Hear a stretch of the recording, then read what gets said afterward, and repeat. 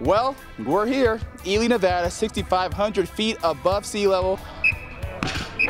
Alex Arianju here for 702.TV, and for the first time on Sunday, the UNLV football team practiced in Ely.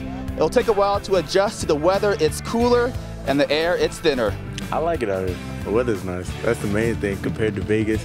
Real hot. You feel dread and like you have no water in your system. Within rules, you have to stay in your state, okay?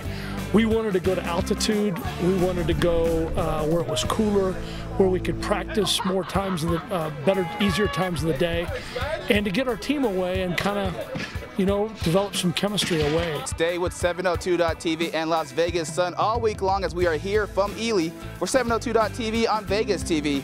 I'm Alex Arianju.